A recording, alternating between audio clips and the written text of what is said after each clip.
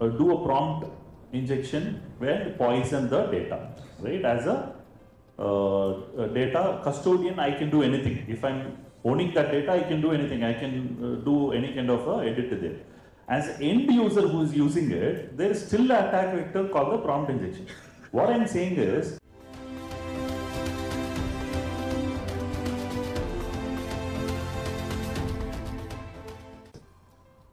it requires a large volume of people contributing towards,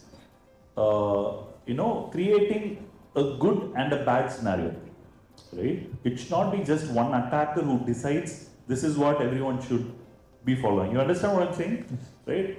For example, they call the predictions, right? Say in US or UK, in Australia was there, right? Interestingly, people follow the weather apps very religiously there, right?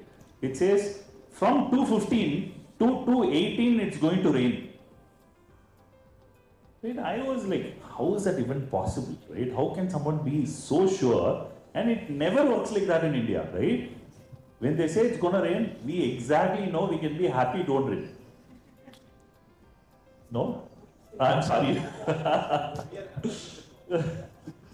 Right? So what I'm saying is, that much, there's a math there. That's also an algorithm. When there's so much pressure in one place and there's a wind this much speed in this location, there are high possibility of rain in another location. There is some kind of a math, right? They say theories we believe, we call them facts.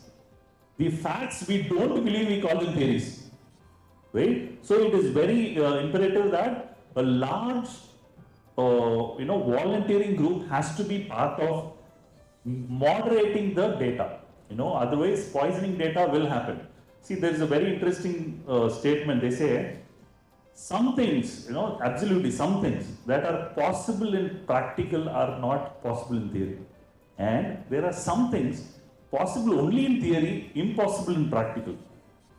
Right? People generally say this is possible in theory, practical alla same day. Yes or no? But think of this Wikipedia.